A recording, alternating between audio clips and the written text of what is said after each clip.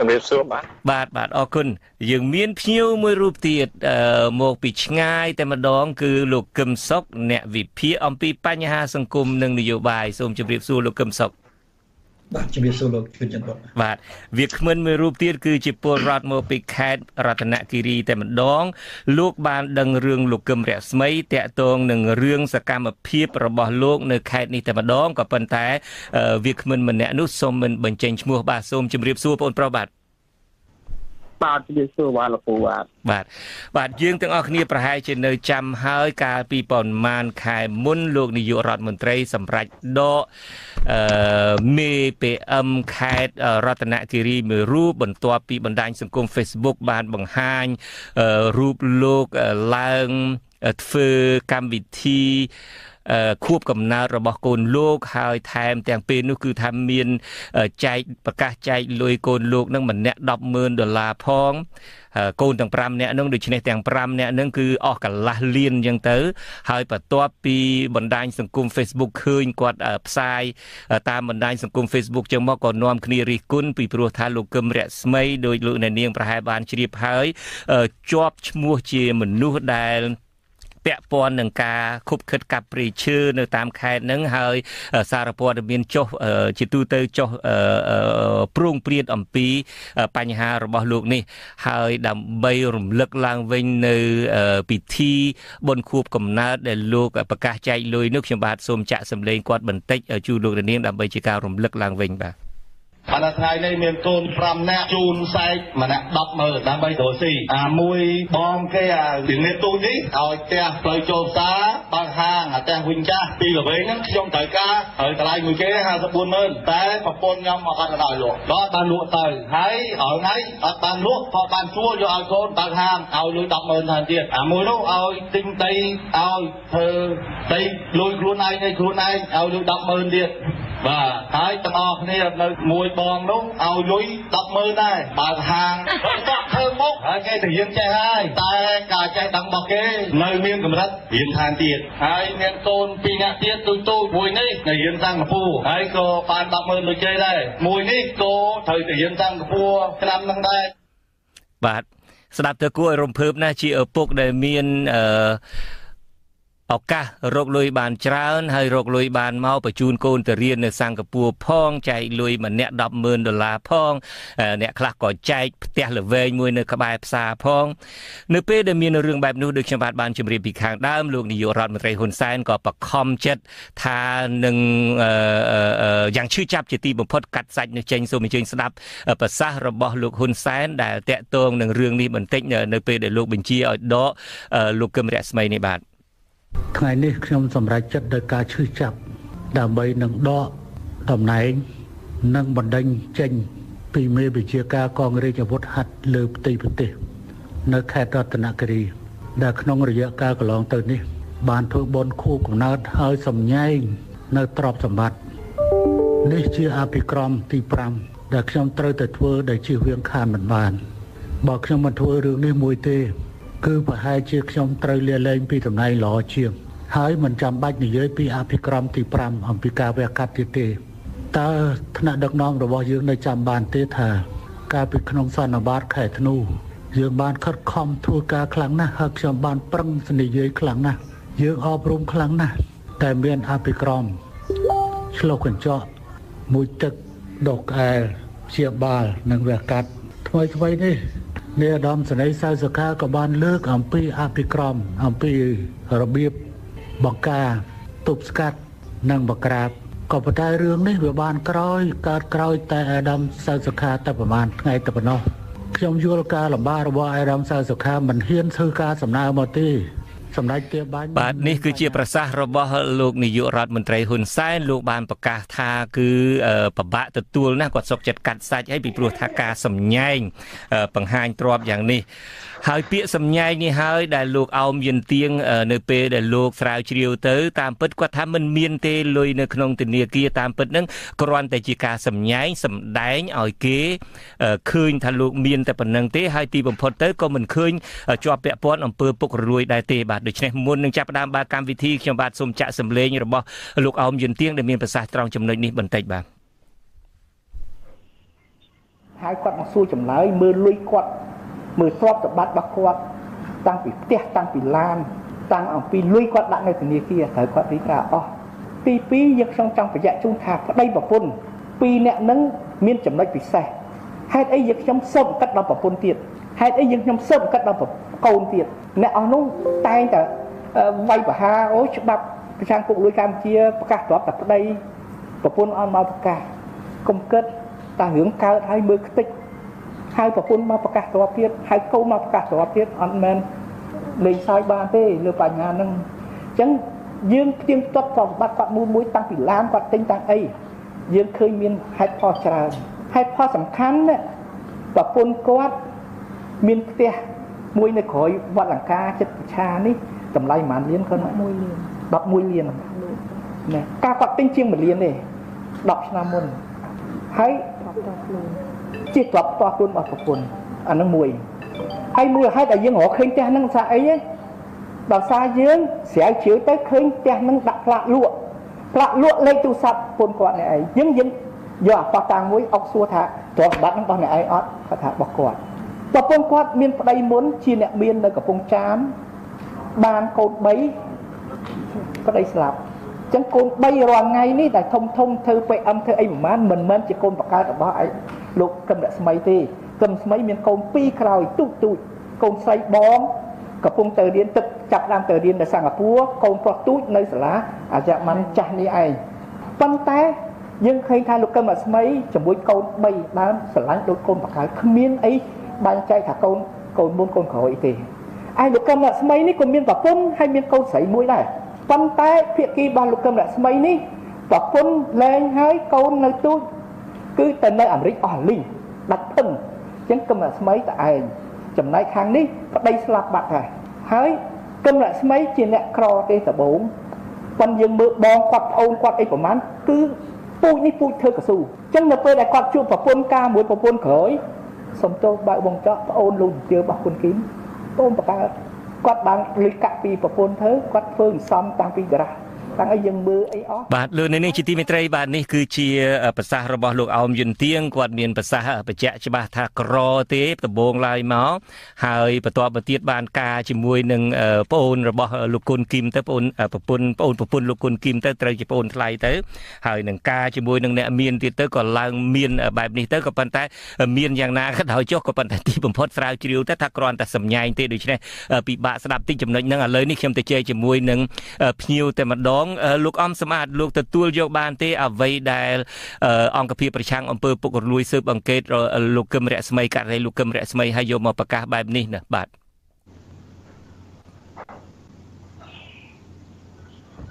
អាឡូលោកអំសម្បត្តិបាទអាឡូជំរាបសួរបាទសូមជឿលោកបាទខ្ញុំស្ដាប់អត់សូវឮបាទខ្ញុំបានជម្រាបសួរលោកថាបន្ទាប់ពីបានដឹងសេចក្តីប្រកាសរបស់លោកអោមយន្តទៀងជុំវិញលទ្ធផលនៃការស្រាវជ្រាវលើលោកកឹមរស្មីហើយតើលោកមានប្រតិកម្មបែបណាដែរបាទសូមអរគុណហើយជាបឋមសូមក្រាបថ្វាយបង្គំប្រធារានុធរៈគ្រប់ព្រះអង្គហើយសូមគោរពបងប្អូនរួមជាតិអ្នកស្ដាប់វិទ្យុអស៊ីសេរីហើយនិងសូមគោរពលោកកឹមសុខហើយនិងលោកជុនច័ន្ទបុត្រផងដែរបាទតកតងនឹងបញ្ហាលោកកឹមរស្មីនេះយើងឃើញជាបញ្ហាមួយក្តៅកគុកតាំងពីដំបូងដែលមានការបង្ហាញឬក៏សម្ញែងនៃទ្រព្យសម្បត្តិជាលុយជាកាក់ឬក៏ជាសែកមកហើយរហូតទៅដល់នាយករដ្ឋសម្ដេចនាយករដ្ឋមន្ត្រីហ្នឹងលោកអនុវត្តតាមអភិក្រមទី5គឺវះកាត់ទៅទៀតអញ្ចឹងគឺសាធារណជនក៏ដូចជាមហាជនបានរងចាំមើលហើយនឹងតាមដានយ៉ាងយកចិត្តទុកដាក់ចំពោះការស៊ើបអង្កេតរបស់អង្គភាពប្រឆាំងអំពើពុករលួយប៉ុន្តែឲ្យនៅក្នុងសន្និសីទកសែតថ្ងៃមុននេះយើងឃើញថាជាលទ្ធផលបានរកឃើញថាលោកកឹមរស្មីនឹងមិនជាប់ពាក់ព័ន្ធជាមួយនឹងអំពើពុករលួយនោះទេអានេះវាធ្វើឲ្យមានការខកចិត្តយ៉ាងខ្លាំងអំពីសាធារណជនក៏ដូចជាមហាជនដែលតាមដាននៅលើរឿងនេះហើយក៏មានប្រតិកម្មបន្ថែមទៀតទៅលើរឿងនេះផងដែរ ហើយករណីនេះខ្ញុំសូមចែកជាពីរថាទី1អង្គភាពប្រឆាំងអំពើពុករលួយហ្នឹងលោកអាងសំអាងទៅលើទស្សនវិជ្ជាច្បាប់ជាមួយនឹងនីតិវិធីនៃការស៊ើបអង្កេតក៏ប៉ុន្តែទស្សនវិជ្ជាច្បាប់និងនីតិវិធីនៃការស៊ើបអង្កេតមហាជនក៏ដូចជាសាធារណជនហ្នឹងគឺលោកមើលមិនឃើញហើយក៏មិនដឹងថានីតិវិធីឬក៏ការស៊ើបអង្កេតនឹងមានទស្សនវិជ្ជាយ៉ាងណានោះគឺលោកមើលអត់ឃើញទេទៅលើបញ្ហាទាំងអស់នេះហើយសំបីតែអ្នកច្បាប់មួយចំនួនក៏មិនទាន់យល់អំពីនីតិវិធីនៃការស៊ើបអង្កេតនឹងដែរប៉ុន្តែអ្វីដែលជាសំខាន់គឺសាធារណជនហើយនឹងមហាជនគាត់ចាប់អារម្មណ៍ទៅលើទស្សនវិជ្ជានៃការអនុវត្តជាក់ស្ដែងវិញការអនុវត្តជាក់ស្ដែងមិនន័យថាទេទី1ដោយដឹងស្រាប់ហើយថាក្រោយពីសម្ញែងមកគឺមានការដកទូនាទីបានន័យថាប្រឈប់ហើយនឹងដកក្របខ័ណ្ឌចេញពីកងកម្លាំងវាអាវុធហត្ថទៅទៀតអញ្ចឹងរឿងនេះវាហាក់មើលទៅដូចជាវាធំដុំមែនតើប៉ុន្តែដល់ពេលលទ្ធផលចុងក្រោយទៅជាมันមានការជាប់ពាក់ព័ន្ធជាមួយនឹងអំពើពុករលួយហើយគ្រាន់តែថាការដែលធ្វើនេះវាជាការសម្ញែងអញ្ចឹងបើយើងមើលទស្សនវិជ្ជាទូទៅវាខុសពីបញ្ហាច្បាប់ទស្សនវិជ្ជាទូទៅគឺប្រជាពលរដ្ឋនិងមហាជនគាត់បានឃើញសកម្មភាពទាំងអស់ហ្នឹងហើយថាទី1ដូចអាយដាមអត់មានទៀងលើកឡើងអញ្ចឹងថាប្រើជ្រឿទៅឃើញប្រវត្តិគាត់ពីមុនមកក្របន្ទាប់មកគាត់មកធ្វើការទៅស្រាប់តែមានលុយមានកាក់មានវិឡាហើយមានការសម្ញែងអញ្ចឹងសាធារណជនឬក៏មហាជនហ្នឹងយល់ថាចោះលុយកាក់ទាំងអស់នេះគាត់បានពីណាអញ្ចឹងនៅក្នុងដែលយើងបង្ហាញ ACU បង្ហាញថាជាទ្រព្យសម្បត្តិរបស់ភរិយាគាត់អាហ្នឹងពីព្រោះកន្លែងហ្នឹងសាធារណជនឬមហាជនអត់ដឹងទេអត់ដឹងថាទ្រព្យហ្នឹងមកពីណាទេពីព្រោះគាត់អត់បានឃើញអត់បានឆែកតាមនីតិវិធីទេហើយទី2នៅក្នុងសន្និសីទកសែតហ្នឹងដែរគឺឯកឧត្តមអមទៀងទេសរដ្ឋមន្ត្រីហ្នឹងក៏លើកឡើងថាលោកកឹមរស្មីនេះត្រូវជាសាច់ថ្លៃរបស់លោកគុណគីមបាទបានត្រាដឹកនាំមន្ត្រីជាន់ខ្ពស់របស់រដ្ឋាភិបាលមួយទៀតអញ្ចឹងចំណុចនេះតែធ្វើឲ្យសាធារណជនហ្នឹងឬមហាជនហ្នឹងកាន់តែចាប់អារម្មណ៍ទៅទៀតថាអាយ៉ានេះដោយសារតែមានសាច់ញាតិទៀតហើយគាត់ក៏អាចធ្វើការប្រៀបធៀបពីព្រោះករណីនេះទៅនឹងករណីផ្សេងៗឥឡូវសូមប្រៀបធៀបតែករណីដែលតាក់ទងនឹងបុគ្គលិករបស់លោកបានទេដែលគេចោទអំពីខុបខិតអំពីរឿងពុករលួយអីដែលជាមួយឃុំចន្ទរាទីនោះបាទអាចហុកបាទសិនទៅបាទតាក់ទងជាមួយនឹងរឿងរបស់សមាគមអាចហុកបុគ្គលិកសមាគមអាចហុក4នាក់និងអតីតសមាគមអាចហុកម្នាក់ដែលគេចាប់អារម្មណ៍ដែរនៅពេលដែលអង្គភាពប្រឆាំងអំពើពុករលួយគាត់ធ្វើការទៅរហូតដល់មានការចាប់និងឃុំខ្លួនហើយយើងដឹងហើយបើតាក់ទងនឹងអ្នកទាំងអស់នោះគាត់ធ្វើការគឺទី1គាត់ទទួលតែប្រាក់ខែទេទី2ការងាររបស់គាត់គឺការងារជួយសង្គមគឺការងារជួយទៅលើជនរងគ្រោះប៉ុន្តែទីបំផុតនៅពេលដែលគាត់ជួយទៅលើករណីកញ្ញាខុំចន្ទរាទីស្រាប់តែសាធារណជនឬក៏មហាជនហ្នឹងមើលទៅឃើញថាគាត់បែរទៅជាទទួលការចោទប្រកាន់ការស៊ើបអង្កេតហើយរកឃើញថាពួកគាត់ហ្នឹងបានសោកប៉ាន់ទៅលើសាកសីអញ្ចឹងអាករណីដែលចាប់អារម្មណ៍ធំនេះដែលធ្វើឲ្យមហាជននិងសាធារណជនហ្នឹងគាត់តាមដានហើយគាត់ធៀបថាចុះករណីនេះវាខុសគ្នាយ៉ាងម៉េចបានទៅជាករណីអង្គការបុគ្គលិកអង្គការសិទ្ធិមនុស្សនោះត្រូវមានការចោទប្រកាន់មានការចាប់ប៉ុន្តែសូមកាត់ប្រសាសន៍លោកអំសម្អាតត្រឹមប៉ុណ្្នឹងដែលហេតុថាយើងទៅជែកគ្នារៀងយូរបន្តិចហើយខ្ញុំបាទចង់សួរអញ្ចេះទៅវិញថាតើលោកបានសម្ដែងទស្សនៈរបស់លោកថាការស៊ើបអង្កេតរបស់ ACU នឹងអង្គភាពប្រឆាំងអំពើពុករលួយនឹងហាក់ដូចជាលាក់បាំងមិនអោយបានដឹងមិនមានអ្នកណាដឹងមិនមានប្រជាពលរដ្ឋដឹងឬមួយក៏មិនមានផ្សាយឲ្យអ្នកកាសែតដឹងអំពីនីតិវិធីរបៀបស្រាវជ្រាវឬមួយក៏ភ័ស្តុតាងណាមួយដែលធ្វើឲ្យមានការសន្និដ្ឋានបែបនេះខ្ញុំបាទចង់សួរថាតើជាទូទៅ នៅប្រទេសដទៃក្នុងការដែលស៊ើបបំបាច់តែប្រៀបធៀបនៅក្នុងប្រទេសយើងទេពីព្រោះយើងដឹងរួចហើយនៅក្នុងប្រទេសរបស់យើងនោះអ្នកដែលត្រូវជាប់គុកក៏មិនត្រូវជាប់គុកក៏ជាប់អ្នកដែលត្រូវជាប់សោះនឹងក៏រួចខ្លួនវាជារឿងធម្មតានៅប្រទេសកម្ពុជាស្តង់ដាដែលគេរាប់ថាមានស្តង់ដា2នោះក៏ប៉ុន្តែចំពោះប្រៀបធៀបនឹងប្រទេសដទៃទៀតតើការស៊ើបអង្កេតករណីអំពើពុករលួយបែបនេះក្រៅតែពីប្រធានអង្គភិបប្រឆាំងអំពើពុករលួយចេញមកប្រកាសជាលទ្ធផលហ្នឹងតើអាចប្រកាសចំណុចលម្អិតណាដទៃទៀតឯកសារដទៃទៀតដើម្បីនាំឲ្យមានការធ្វើសម្រេចចិត្តនឹងដែរទេគេដាក់ឲ្យអ្នកកសែតឃើញគេដាក់ឲ្យប្រជាពលរដ្ឋឃើញទាំងអស់ដែរទេលោកបាទសូមអរគុណបាទជាការពិតនៅក្នុងដំណើរការនីតិវិធីក្នុងការស៊ើបអង្កេតវាមានចំណុចច្រើនដែលគេហៅថាជាការសម្ងាត់នោះអាហ្នឹងយើងទទួលស្គាល់ហើយជាការសម្ងាត់ក៏ប៉ុន្តែនៅពេលដែលដំណើរការនីតិវិធីនៃការស៊ើបអង្កេតចប់ហើយចេញជាលទ្ធផលអានោះហើយដែលគេដាក់ឲ្យសាធារណជនហ្នឹងបានដឹងយើងឃើញថាអង្គភាពប្រឆាំងពុករលួយមានធ្វើសន្និសីទកសែតដែរទាក់ទងនឹងលោកកឹមរស្មីនេះប៉ុន្តែវាជាចំណុចមួយតិចតួចដែលมันបានបង្ហាញអំពីលម្អិតទៅលើនីតិវិធីឬក៏ការស៊ើបអង្កេតនេះទាំងស្រុងទេហើយករណីនេះវាជាការបិទបញ្ចប់ទៅហើយអញ្ចឹងបើសិនជាប្រទេសគេគឺការស៊ើបអង្កេតនៅពេលដែលចប់ឬក៏បិទបញ្ចប់ហើយมันប៉ះពាល់ដល់នីតិវិធីនៃការស៊ើបអង្កេតក្នុងរឿងនឹងបន្តទេគឺគេបង្ហាញយ៉ាងលម្អិតដើម្បីកុំឲ្យមានការសង្ស័យឬក៏មានការសង្ស័យបាទអរគុណលោកអង្គសម្បត្តិបាទអរគុណលោកអង្គសម្បត្តិខ្ញុំមានភ្ញៀវ2នាក់ទៀតអរគុណលោកច្រើនណាស់សូមលោកសូមកាត់ប្រសាសន៍លោកប៉ុណ្ណឹងសិន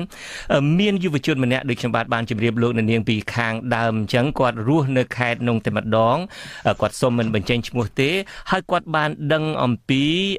អំពើសកម្មភាពរបស់លោកកឹមរស្មីផ្ទាល់តែម្ដងមុននឹងអញ្ជើញលោកកឹមសុខខ្ញុំបាទសូមអញ្ជើញយុវជនពីខេត្តរតនគិរីជាជនជាតិភាគតិចនៅទីនោះសូមតាបកស្រាយមើលដឹងរឿងអីខ្លះពីលោកពីលោកកឹមរស្មីតើគាត់ប្រកាសជាមានលុយនៅក្នុងធនាគារប៉ុណ្ណឹងដែរទេឬមួយក៏សែកស្អុយគ្រាន់តែយកមកសម្ញែងគេទេហើយតើចាំបាច់សម្ញែងយ៉ាងទេក្នុងការដែលថាឲ្យកូនឲ្យដីទៅកូននេះផ្ទះទៅកូននេះជាប់ផ្សារអីហ្នឹងតើលោកបានដឹងរឿងអីខ្លះពីស្ថានភាពរស់នៅពីសកម្មភាពរបស់គាត់ដែលគាត់រកលុយបានឬរកលុយមិនបាននេះបាទសូមអញ្ជើញបងបាទជំរាបសួរលោកពូហើយជំរាបសួរអ្នកទាំងអស់គ្នានៅក្នុងវេទិកានេះស្ដាប់វិទ្យុអសេរីពិសេសលោកគុំសុខនិងលោកគុំស្មាតតើតើនៅរឿងនេះយើងដូចជាបងប្អូននិងសមាជិកគាត់ដឹងច្បាស់ហើយតើតើលោកកឹមរស្មីគាត់ប្រព្រឹត្តអំពើពុករលួយដូចជាយើងធ្លាប់ឃើញធ្លាប់បានដឹងអំពីព័ត៌មានពីគាត់ដូចជាអំពើពុករលួយផ្សេងៗដូចជាដែលគាត់ចែក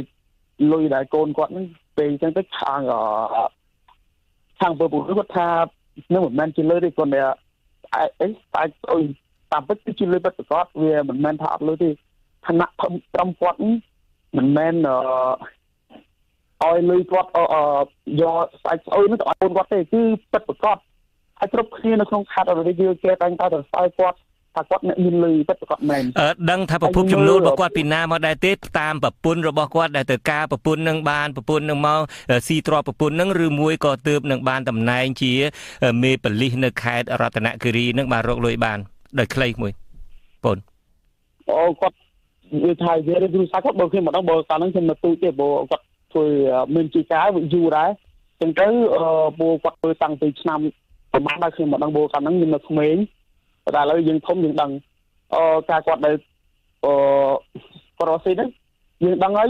មកពីលុយគាត់ពុករលួយអ្នកខ្លះគេថាមកពីគាត់មានលុយលក់ចំការលក់ជួជាជួកស៊ូរបស់គាត់លក់ម្រេចហើយយើងគិតទៅលុយដែលគាត់បានទិញចការហ្នឹងបានមកពីប្រភពណាគឺលុយលក់ឈើហើយតំបន់នៅខេត្តរតនគិរីព្រៃឈើឡើងទឹកទីអស់អូនគ្រាន់តែស្មានទេគ្រាន់តែស្មានថាអាងតែគាត់នៅចិត្តព្រៃនឹងហើយលក់ឈើនឹងទេពីព្រោះម្នាក់នៅក្នុងព្រៃនៅចិត្តព្រៃនឹងអត់លក់ឈើដែរតាមានអីដែលសន្និដ្ឋានថាគាត់នឹងលួចកាប់ព្រៃឈើបាទប៉ុន្តែគាត់កាត់ជាលក្ខណៈប្រព័ន្ធដូចជាគាត់ប្រើអ្នកកាប់ហ្នឹងប៉ុន្តែលក់ប៉ុន្តែគាត់ជាអ្នកកាំងពីក្រោយឲ្យឈ្មួញទៅទិញអញ្ចឹងដូចកាំងឲ្យឈ្មួញណាហូចជី ឈ្មោះហើយចវាយហើយនិយាយជ្រាបពេលខ្លះអ្នកទិញឈើគឺអាងទៅលើលោកកឹមរស្មីទាំងអស់គេប៉ូលីសតាមមូលដ្ឋានគាត់ស្ទាក់ទៅគេថាមេរបស់គេនៅទៅលើទៀតអញ្ចឹងណាបាទអញ្ចឹងបងដឹងថាគាត់កាងឲ្យឈ្មួញការព្រៃឈើបាទតាមពិតសូមជម្រាបលោកអ្នកស្ដាប់ផងដែរថាលោកអោមយន្តទៀងក៏បានប្រកាសថាការពិតនឹងលោកកឹមរស្មីក៏កំពុងតែនៅជាប់ការស៊ើបអង្កេតអំពីអក្រិតកម្មព្រៃឈើនេះដែរបាទសូមជើញបងបាទដូចជារឿងសម្រាប់អ្នកកសែតហ្នឹងសារតែអ្នកកសែតហ្នឹងគាត់តែចុះទៅមូលដ្ឋានពិសេសនៅតំបន់ជាដើមទឹកឬសារតែគាត់អត់សូវយល់ដឹងការការពីផលប្រយោជន៍ទៅឈើអញ្ចឹងមានឈ្មោះហើយមានទាំងមន្ត្រីដែលពាក់ព័ន្ធទៅឈើហ្នឹងគាត់ចេះតែពេលក្រុមវិស័យទៅចុះដល់ហើយគាត់តែប្រាប់ទៅបងប្អូននៅតាមសហគមន៍ហ្នឹងឲ្យធ្វើម៉េចដាញ់ក្រុមវិស័យកុំឲ្យចូលទៅក្នុងភូមិដើម្បីយកព័ត៌មានព្រៃឈើនៅភូមិហ្នឹងតែម្ដងបាទឥឡូវបងសុំសួរមួយម៉ាត់ចុងក្រោយទៀតថាលោកកឹមរស្មីយើងដឹងថាគាត់មានលុយច្រើនដែលហេតុតែគាត់ធ្វើពិធីបុណ្យកំណើតហើយឡើងលើឆាកហើយនាំគ្នាចែកប្រកាសលុយថតដាក់ Facebook ក្រៅតែពីនឹងតើមន្ត្រីដទៃទៀតនៅតាមខេត្តនឹងដែលមិនបានដែលគេមានហើយគេអត់បានបង្ហាញលើ Facebook នឹងអាចមានករណីមានហើយមិនបង្ហាញលើ Facebook ហើយដោយលោកកឹមរស្មីនឹងដែរទេបានលុយពីការកាងឈ្មួញព្រៃឈើអីចឹងដែរទេមានច្រើនជាងនិយាយរំទៅមិនច្រើនជាងទៀតច្រើនជាងនឹងទៀតព្រោះយើងតែអ្នកទាំងនោះដោយសារតែគាត់ដឹងអូលោកកឹមរស្មីគាត់បង្ហាញហើយតែគាត់មានបន្ទុះពេញទៅតែអ្នកដែលមិនបង្ហាញគាត់ដឹងខ្លួនអញ្ចឹងគាត់លេងបង្ហាញទៅគាត់លាក់ខ្លួនតែខ្ញុំឃើញគាត់តាមដល់ស្រុកគាត់មិនចវាយស្រុកគាត់រហូតឲ្យមានលុយមានឡានមានលុយឡានដោះដូរទៅតម្លៃរកតែម្លាឡានគាត់ទៅជីខ្ញុំចវាយស្រុកអរគុណបងបាទអរគុណដែលបានចូលរួមក្នុងការផ្សាយរបស់យើងនឹងងាកមកបងប្អូនវិញលោកអ្នកនាងបើសិនជាលោកអ្នកនាងចង់ចូលរួមផ្ដល់យោបល់ទស្សនៈឬមួយក៏សួរសំណួរយើងមានវាគ្មិន3រូបគឺមានលោកកឹមសុខមានលោកអំសំអាតហើយនឹងមានយុវជនដែលនៅខេត្តរតនគិរីផ្ទាល់បាទឥឡូវនេះខ្ញុំសូមអញ្ជើញលោកកឹមសុខតែម្ដងដើម្បីឲ្យលោកផ្ដល់ជាទស្សនៈជុំវិញរឿងនេះមើលលោកមើលឃើញយ៉ាងម៉េចដែរនៅពេលដែលប្រធានអង្គភិបប្រឆាំងអំពើពុករលួយប្រកាសលោកកឹមរស្មីថាមិនមានលុយមិនមានកាក់អីទេឆែកនឹងគឺជាឆែកដែលទេគ្រាន់តែសម្ញែងទេហើយការពិតនឹងលោកកឹមរស្មីជាប្អូនថ្លៃរបស់លោកគុណគឹមទៅទៀតបាទសូមអញ្ជើញលោកកឹមសុខបាទខ្ញុំទើបតែស្ដាប់លើចុងសំណួរខាងក្រោយបន្តិចបាទដោយសារទើបតែស្ដាប់ឮចុងសំណួរបន្តិចសូមអាចអនុញ្ញាតបាទខ្ញុំគ្រាន់តែសួរលោកថាយើងបានឮប្រសាសន៍របស់លោកអំសំអាតឬប្រសាសន៍ឬការចូលរួមរបស់យុវជនពីខេត្តរតនគិរីហើយក៏បានឮសេចក្តីប្រកាសធ្វើសន្និសីទព័ត៌មានរបស់លោកអោមយន្តទៀងជុំវិញការស៊ើបអង្កេតថាលោកកឹមរស្មីនេះចែកនេះគ្រាន់តែសម្ញែងទេតាមពិតមិនមានលុយក្នុងធនាគារទេតើលោកមានទស្សនៈយោបល់បែបណាដែរបាទខ្ញុំគិតថាសេចក្តីថ្លែងរបស់លោកអោមយន្តទៀងធ្វើបែប flow ការស៊ើបអង្កេតរបស់គាត់ដូចជានិយាយលំប៉ុន្តែគាត់បានប្រកាសថាអត់លេងសើចបានទេណាគាត់ជិះទៅឃើញផ្លាកគេលក់ផ្ទះមួយ11លានឃើញលេខទូរស័ព្ទនោះទៅស្រាប់តែមើលទៅឃើញជាលេខទូរស័ព្ទរបស់ប្រពន្ធទី2លោកកឹមរស្មីស្ដាប់ទៅដូចជាអត់លេងសើចគាត់អត់លេងសើចមែនពីព្រោះគាត់ធ្វើដើម្បីការពារគ្នាគាត់មិនលេងសើចជាមួយយើងទេបាទត្រង់ចំណុចណាដែលថាគាត់ធ្វើដើម្បីការពារគ្នាគាត់តួនាទីរបស់ ACU គឺទទួលរបាយការណ៍ទទួលពាក្យបណ្ដឹងកំណត់បទដ្ឋានស៊ើបអង្កេតស្រាវជ្រាវឲ្យបានមកចត់បញ្ជូនទៅតុលាការក៏ប៉ុន្តែគាត់និយាយចេញមកគាត់ថារឿងហ្នឹងគ្រាន់តែជារឿងសម្ញែងទេហើយគាត់ប្រើពាក្យមួយថាហាក់ដូចជាចប់ហើយបានន័យថារឿងអុក្រិតរឿងបទព្រហ្មទណ្ឌមួយទាំងមូលមិនមែនជាតួនាទីរបស់ប្រធាន ACU ទេជាតួនាទីរបស់តុលាការ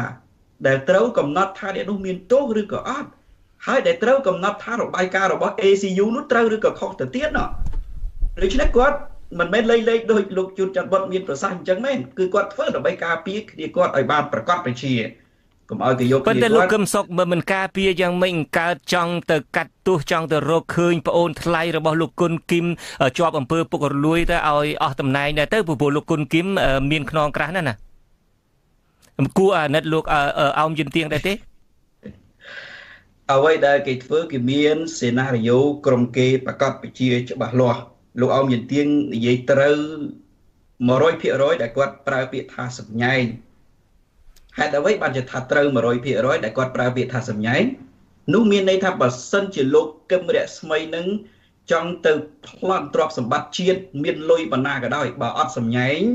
គឺថាអត់មានការស៊ើបអង្កេតទេអានេះជាការបង្ហាញអំពីអរិយាប័ត្ររបស់លោកអោមយិនទៀងខ្លួនឯងគាត់ចង់បញ្ជាក់ថាគាត់មិនចង់រវល់ទេ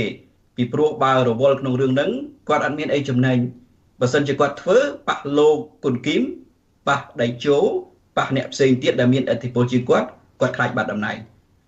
ក៏ប៉ុន្តែទី2ក៏ខុស 100% ដែរខុស 100% នៅត្រង់ណាបើយើងមើលអំពីអរិយាប័ត្ររបស់លោកកឹមរស្មីគាត់មិនមែនប្រកាស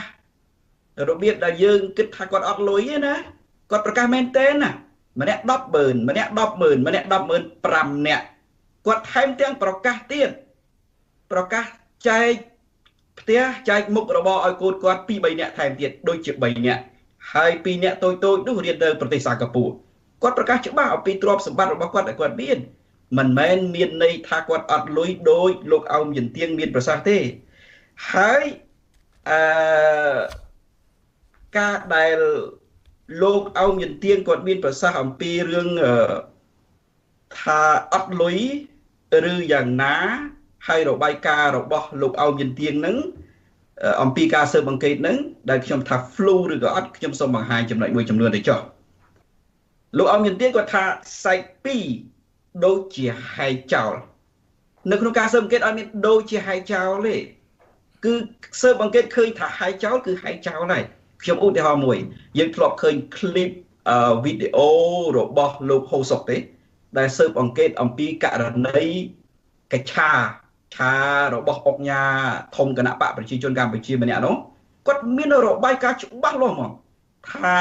កច្ឆានឹងចេញពេលណាដល់អ្នកណាដល់ដៃអ្នកណាគឺការស៊ើបអង្កេតគេមានកំណត់អញ្ចឹងក៏អត់មាននិយាយលេងច្បាស់លោកអោមយិនទៀងទេលោកអោមយិនទៀងសូមកាត់ប្រសាសន៍លោកកឹមសុខតិចតាក់ទងពីរឿងឆែកនឹងស្ដាប់ទៅហាក់ដូចជាផ្ទុយគ្នាសម្បើមណាស់លោកអោមយិនទៀងហាក់ដូចជាមានសមានចិត្តច្រើនណាស់ទៅលើលោកកឹមរស្មីរហូតដល់លោកប្រកាសថាអ្វីត្បិតតែកូនទាំងអស់តែកូន5ដែលគាត់ចែកឆែកម្នាក់ 100000 ហ្នឹងកូន3ហ្នឹងគឺជាកូនរបស់ប្រពន្ធនោះទេក៏ប៉ុន្តែគាត់ស្រឡាញ់ណាស់គឺថាចែកស្មើគ្នាហើយបើស្រឡាញ់អញ្ចឹងទីបំផុតគាត់ក៏រាយការណ៍បន្តទៅទៀតនៅក្នុងសន្និសីទកាសែតហ្នឹងថាកូនហ្នឹងដែលហេតុតែខឹងពេកនៅពេលដែលឲ្យឆែកនឹងមកហើយវាអត់មានវាអត់មានលុយអត់មានអីហើយធ្វើឲ្យធ្លាក់ពីតំណែងផងក៏ហែកចោលទៅតាមពិតកូននឹងហែកចោលដូច្នេះហាក់ដូចជាផ្ទុយគ្នាទៅវិញបើស្រឡាញ់កូនដូចដែលលោកអោមយិនទៀងមានប្រសាសន៍ថាស្រឡាញ់ណាធ្វើទៅបើតែមិនមែនកូនបកើតក៏ដោយចុះបន្តិចបំផុតហេតុអីក៏ឲ្យឆែកនឹងទៅទេអត់មានលុយលោកអោមយិនទៀងនិយាយប្រទេសប្រចាស់គ្នាទៅវិញទៅមកគាត់ប្រើពាក្យឆែក2ដូចជាហែកចោលហើយគាត់ប្រើពាក្យសល់ប្រពន្ធម៉ានរឹបអូសយកមកធ្វើជាភ័ស្តុតាងនៅក្នុងការស៊ើបអង្កេតណាដើម្បីបញ្ជាក់ថាសាច់នឹងរឹបអូសយកមកធ្វើជាភ័ស្តុតាងដោយលោកអំសំអាតមានប្រសាសន៍អញ្ចឹងគឺគេយកមកបង្ហាញមកដោយករណីដែលលោកហូសុកយកឯកសារនានាមកបង្ហាញអញ្ចឹងនឹងគេយកមកបង្ហាញមកថាសាច់នេះរឹបអូសបានយកមកដើម្បីធ្វើជាភ័ស្តុតាងប៉ុន្តែក៏អត់មានទេគាត់និយាយចោលទាំងអស់តែម្ដងចំណុចមួយទៀតគាត់ថាគាត់មានប្រសាសន៍ថាលោកកឹមរស្មីអត់មានលុយដល់ 50,000 ទេឆែកនឹងឆែកស្អុយអត់លុយគាត់អត់ប្រើពាក្យស្អុយទេគាត់ប្រើពាក្យអត់លុយឆែកនឹងអត់លុយទេបើលោកកឹមរស្មីអត់មានលុយ 50,000 យើងត្រូវបញ្ជាក់គាត់ប្រើពាក្យថាទៅឆែកក្នុងធនាគារអត់មានទៀតគាត់អត់បាននិយាយថាធនាគារណាផងហ្នឹងហើយក្នុងរបាយការណ៍ស៊ើបអង្កេតយើងនិយាយចោលអញ្ចឹងអត់និយាយចោលអញ្ចឹងកើតទេត្រូវបញ្ជាក់ថានៅធនាគារណាហើយបើសិនជាក្នុងករណីថាมันគ្រប់ 50,000 ប្រមាណ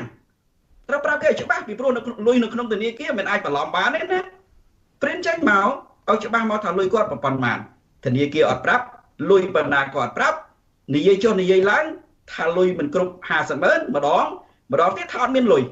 តើមួយណាគាត់និយាយត្រឡប់ត្រឡិនខ្លួនគាត់ម្ល៉េះហើយខ្ញុំមើលឃើញថារបាយការណ៍របស់លោកអោមយិនទៀងដូចជាវាគ្រាន់តែជាការប្រឌិតឡើងដើម្បីការពារលោកកឹមរស្មីតែប៉ុណ្ណឹងឯងហើយពេលដែលគាត់មិនហ៊ានបង្ហាញរបាយការណ៍ធនាគារ គាត់មិនហ៊ានប្រាប់ថាលុយនឹងប៉ុន្មានលុយនឹងមកពីប្រភពណាគាត់បែរជាយក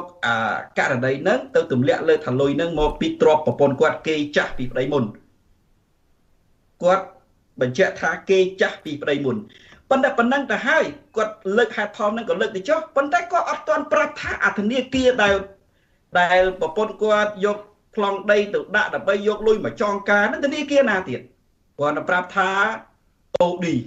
ប្រភេទ OD account OD ប្រាប់ប៉ុណ្ណឹងប្រាប់ចោលហ្នឹងរបាយការណ៍ស៊ើបអង្កេតគេមិនដែលធ្វើអញ្ចឹងទេឥឡូវយើងពិនិត្យមើលរបាយការណ៍ស៊ើបអង្កេតករណីពុករលួយគឺជាករណីព្រំប្រទានខ្ញុំឧទាហរណ៍ថាករណីព្រំប្រទានដូចជាករណីបោកក្របែក30មីនាឆ្នាំ1997ទៅលើវងបាតកោដឹកនាំដោយលោកសំស៊ីចុះគាត់អូក្រិតរបស់របៀបស៊ើបអង្កេតនៃករណីអូក្រិតវាមានហេតុផលហាក់ប្រហែលគ្នាទេនៅពេលដែល FBI អាមេរិកទៅស៊ើបអង្កេតណាគេប្រាប់ពេលដែលគេប្រាប់អំពីគេចេញរបាយការណ៍ស៊ើបអង្កេតនេះគេប្រាប់ពីនីតិវិធីរបស់គេមកថាគេធ្វើរបៀបម៉េចហើយគេមានកំណត់របាយការណ៍ថាគេជួបអ្នកណាខ្លះជួបនៅពេលណាជួបនៅម៉ោងប្រមាណយើងមើលតែរបាយការណ៍ FBI នឹងដឹងហើយអានោះទៅជារបាយការណ៍ពិតប្រាកដរបស់គេហើយចំណុចណាដែលគេបញ្ជាក់ថាគេស្រាវជ្រាវមិនទាន់ដល់ច្បាស់ទេគេមានកំណត់សម្គាល់ថាហ្នឹងអត់ច្បាស់ទេប៉ុន្តែរបាយការណ៍របស់លោកអមយន្តទៀងអត់មានអញ្ចឹងទេនិយាយចេញមក flu ចុះ flu ឡើងចុងក្រោយគេថារឿងហ្នឹងដូចចាប់ហើយមានន័យថាគាត់គ្រាន់តែឆ្លៀតឱកាសបង្ហាញវេទិកានោះការពារលោកកឹមរស្មីហើយបំពេញនីតិវិធីទៅទៀតការដែលចប់ឬមិនចប់មិនមែនជារឿងគាត់ទេចប់ឬមិនចប់គឺតុលាការម្ល៉េះហើយខ្ញុំគិតថាមិនមែនជារឿងដែលត្រឹមត្រូវឬក៏ពិតប្រាកដនៃការដែលអាចជឿជាក់បាននៅលើរបាយការណ៍របស់លោកអោមយន្តទៀងទេបាទអរគុណលោកកឹមសុខឥឡូវនេះយើងភ្ជាប់បានអ្នកហៅចូលមកម្នាក់ហើយគឺលោកហែមជីវលោកហែមជីវសូមអញ្ជើញចូលរួមជាមួយកម្មវិធីរបស់យើងបាទសូមជំរាបសួរឲ្យរួមមកខ្ញុំសូមជំរាបសួរចាស់ហើយអានេះជាទស្សនៈខ្ញុំទេហើយតែជាសំណួរចុងក្រោយខ្លះតែជាទស្សនៈខ្ញុំមើលឃើញហើយពួកនឹងតាំងពី79មកណាដែលខ្ញុំមើលណាធ្វើតែអញ្ចឹងឯងឡែតែអញ្ចឹងទេគឺឡែតែអញ្ចឹងអាហ្នឹងក្រុមវិញហ្នឹងបាទពួកនឹងតាំងពី79មកខ្ញុំបាទធ្វើឡែតែអញ្ចឹងឥឡូវខ្ញុំបង្ហាញកលៃក៏មួយរឿងក5ហើយរឿងបឹងទលេសាបណាឃើញទេតាំងពីដងមកគឺនៅធ្វើឡែតែអញ្ចឹងរហូតដល់ឥឡូវហ្នឹងហើយអារឿងព្រៃឈើគឺឡែហ្នឹងមានន័យយ៉ាងម៉េចដែរលោកហែមជីវមានន័យថាដោយថាគេធ្វើហើយអញ្ចឹងទៅបិទបាំងរឿងហ្នឹងឲ្យគេធ្វើឲ្យអានេះចេញប្រកាសចេះឡែអញ្ចឹងទៅធ្វើឲ្យតែបានធ្វើអញ្ចឹងទៅហើយឡប់ឡែហ្នឹងដើម្បីបិទបាំងទៅបាទអាហ្នឹងខ្ញុំអត់ឆ្ងល់ទេព្រោះខ្ញុំដឹងតែអញ្ចឹងទេព្រោះហ្នឹងបាទហើយតែខ្ញុំគ្រាន់តែថាដោយរឿងព្រៃឈើហ្នឹងរឿងធ្ងន់ធ្ងរណាបើយើងមើលពីពីឆ្នាំទៅអីមិនដឹងទេខ្ញុំស្ដាប់ព័ត៌មានទៅអីគេអីខេត្តវៀតណាមមួយខេត្តយ៉ាឡាយវៀតណាមហ្នឹងវាកុងត្រាលក់អនុផលព្រៃឈើទៅឲ្យអឺរ៉ុបមិនអញ្ចឹងលោកបាទហើយដល់ពេលអញ្ចឹងទៅហើយសួរថាយើងមើលភូមិសាស្ត្រដីយួនមានព្រៃឈើណាលក់បាទហើយដល់ដើម្បីយុទ្ធសាស្ត្រអស់ហ្នឹងហើយការពិតនឹងក៏មានសេចក្តីរាយការណ៍មានការស៊ើបអង្កេតការស្រាវជ្រាវឃើញថាមានការខុបខិតគ្នារវាងអាជ្ញាធរជាមួយនឹងអ្នករកស៊ីហើយរហូតដល់តែបានកុំមីសបានក្បាលកាក់នឹង3លាននៃផងនោះកាលនោះបាទខ្ញុំនៅចាំគឺដឹកជើពីប្រទេសកម្ពុជាទៅប្រទេសវៀតណាមហើយដោយអាជ្ញាធរអ្នកខុបខិតហើយបានកុំមីសតម្លៃជើងសារនឹងប្រមាណលានទៀតនោះបាទអាហ្នឹងដែលយើងមើលឃើញជាក់ស្ដែងប៉ុន្តែមកមើលឲ្យស៊ីជម្រៅដែលខ្ញុំព្រួយបារម្ភរាល់ថ្ងៃហ្នឹងណាដឹងគឹមសុខក៏ដោយលោកអមសំអាតដោយយល់ដូចខ្ញុំអត់ខ្ញុំមើលដែលគេធ្វើរាល់ថ្ងៃនេះគឺយុទ្ធសាស្ត្រគេធ្វើអញ្ចឹងទី1យកលុយទី2ធ្វើភូមិសាស្ត្រដីខ្មែរហ្នឹងឲ្យដូចដីយួនអាហ្នឹងជាទស្សនៈខ្ញុំណាតែខ្ញុំទួលោកឥឡូវតាក់ទងនឹងក្នុងរឿងយើងនេះវិញរឿងលោកកឹមរស្មីហើយនឹងការស៊ើបអង្កេតដែលគេថាมันមានភាពប្រក្រតីនៅវិញតើលោកហែមជីវមានការចូលរួមសួរសំណួរអីដែរទេបាទអា អានឹងខ្ញុំគាត់ថាបានទស្សនៈខ្ញុំគាត់តែនិយាយថាពួកហ្នឹងឡាយអញ្ចឹងទេខ្ញុំអត់មានសំណួរអីទេខ្ញុំអត់ខ្វល់រឿងហ្នឹងគាត់ថាជួនកាលអារឿងហ្នឹងបើខ្ញុំចាប់អារម្មណ៍ជួនកាលគេធ្វើចាប់អាទូចឲ្យរួចអាធំទេអាហ្នឹងក្បាច់ហ្នឹងដូចគ្រឿងអីចឹងក្បាច់តែប៉ុណ្្នឹងទេហើយចុះបើលោកធ្លាប់បែបហ្នឹងធ្លាប់តាំងពី79មកគេធ្វើឡាយអញ្ចឹងហើយលោកជាម្ចាស់ប្រទេសលោកជាប្រជាពលរដ្ឋម្នាក់ដែរដីស្រែអដីរដ្ឋព្រៃឈើឯនេះគឺជាផ្នែកមួយនៃទ្រព្យសម្បត្តិរបស់លោកដែរលោកជាម្ចាស់ដែរតើលោកមានផែនការបែបណាដែរដើម្បីកុំឲ្យគេធ្វើឡាយបែបហ្នឹងផែនការហ្នឹងគឺខ្ញុំនឹងឲ្យខ្ញុំក្នុងកោសិកាសង្គមមួយហ្នឹងគឺខ្ញុំបានធ្វើច្រើនដែរធ្វើច្រើនរហូតដល់ខ្ញុំអាយុ58 59ហ្នឹងខ្ញុំខំធ្វើដែរប៉ុន្តែដោយសារបរិបទនយោបាយតាំងសម័យនោះឥឡូវបរិបទឥឡូវនេះចឹងបានថាខ្ញុំសូមឲ្យយុវជនខ្មែរហ្នឹងទាំងអស់ទៅចាប់អារម្មណ៍ពីរឿងនយោបាយហើយនិងសេដ្ឋកិច្ចហ្នឹងមិនមែនទេអាហ្នឹងគាត់ថាជាទស្សនៈទានរបស់ខ្ញុំទេបាទអញ្ចឹងបកមកវិញគឺមានតែយុវជនមានតែពលរដ្ឋខ្មែរខ្លួនឯងទេត្រូវចាប់អារម្មណ៍រឿងហ្នឹងដើម្បីឲ្យមានការកែប្រែបាទអរគុណលោកហែមជាវខ្ញុំបាទចង់ងាកទៅលោកមាសខ្មិនទៅវិញតើលោកអំសំអាតយើងទៅជែកគ្នារួចមកហើយចិត្តមក show នេះរបស់យើងគឺទៅជែកគ្នាថាប្រកាសជាមានភាពមិនប្រក្រតីនៅក្នុងរឿងនឹងមែនហើយស្តៀងគ្នានឹងខ្ញុំសួរទៅលោកហែមជាវដែរតើធ្វើយ៉ាងណាដែលពួកយើងទាំងអស់គ្នាជាម្ចាស់ប្រទេសហើយទីបំផុតទៅអ្នកដែលមានអំណាចដែលគេប្រើទៅគេចាត់តាំងទៅដើម្បីឲ្យទៅការពាររបស់ទ្រព្យរបស់ជាតិនឹងសោះជាទីបំផុតយកអំណាចនឹងទៅកេងប្រវាញ់ដើម្បីបានមានផ្ទាល់ខ្លួនចែកលុយចែកកាក់អីបងប្អូនឯងមានតកូនចៅឯងនឹងតើប្រជាពលរដ្ឋគួរធ្វើយ៉ាងណាដែរខ្ញុំចង់ចាប់ផ្ដើមពីលោកអំសំអាតបន្ទាប់មកទៀតលោកកឹមសុខបាទសូម2នាទីម្នាក់បាទសុំទោសលោកឈុនច័ន្ទបតព្រោះខ្ញុំឮតែចុងក្រោយបន្តិចព្រោះការសន្ទនាពីមុនអត់បានឮបាទមិញនេះខ្ញុំបានជួបជាមួយនឹងលោកហែមជាវដែលជាអ្នកហៅមកម្នាក់ពីប្រទេសកម្ពុជាគាត់លើកឡើងថារឿងការស៊ើបអង្កេតរឿងអីហ្នឹងគឺតាំងពី79មកគេធ្វើឡាយតែអញ្ចឹងទេចំពោះគាត់មិនជាចាប់អារម្មណ៍អីទេហើយអ្វីដែលគួរតែធ្វើហ្នឹងគឺគួរយុវជនប្រជាពលរដ្ឋហ្នឹងគួរចាប់ផ្ដើមយកចិត្តទុកដាក់ធ្វើខ្លួនឲ្យទៅជាពលរដ្ឋសកម្មដឹងបញ្ហានយោបាយដឹងបញ្ហាសេដ្ឋកិច្ចប្រទេសជាតិដើម្បីជួយស្ដារប្រទេសជាតិវិញហើយសំណួរនេះក៏ខ្ញុំសួរទៅលោកទាំងលោកកឹមសុខទាំងលោកអំសម្បត្តិថាតើយើងគួរធ្វើបែបណាដែលក្នុងនាមជាម្ចាស់ប្រទេសដើម្បីធ្វើកុំឲ្យអ្នកដែលមានអំណាច